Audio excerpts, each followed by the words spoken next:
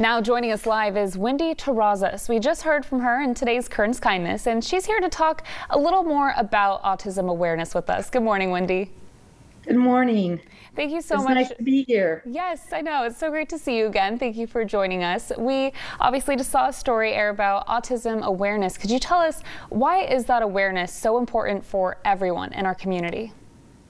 I think it's really important that they understand and know the characteristics of autism, so that when they see an individual with autism in the community, that they're a little bit more aware and that they're able to be more understanding for parents and for the community members. I think it's very important.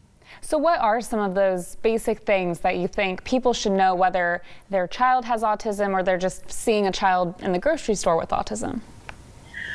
Some of the symptoms that you'll see is that they might have a difficult time communicating their needs and wants.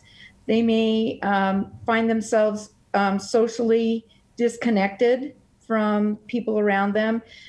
Children, especially if they parallel play with other children, you'll see that they'll play by themselves and not interact with the other students. Social skills is a big component of this, and teaching the kids to be able to socially interact. So you may find someone in the grocery store that may not be able to socially interact as well with other people. And that's one of the things that we're trying to do within our district, is to have the kids be able to socially interact with their peers more often and be able to develop those skills to be able to communicate.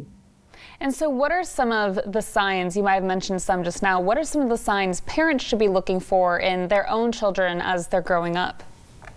You might find a child that at a young age may not interact well with others. You may find them lining up items or stacking blocks in certain colors in repetitive motion. You may find kids that speak echolalic, where they repeat back exactly what they hear. You may find them not speaking at all or very limited speech.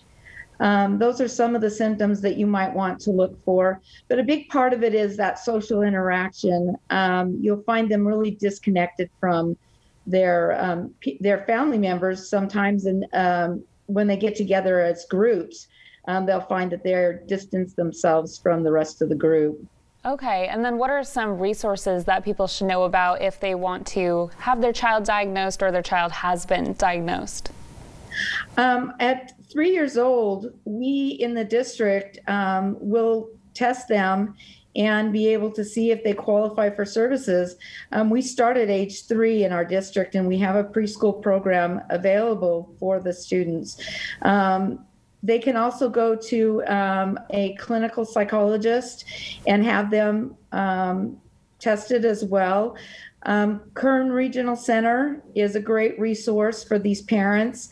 They can get extra help with the students, and they stay with them for life if they do have a diagnosis of autism.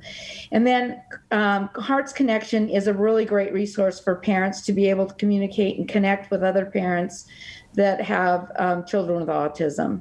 Okay, great. Well, we are almost out of time, so thank you so much for joining us today, Wendy. We really appreciate it. And we'll have more information on autism awareness on our website, turnto23.com. Thank you again, Wendy.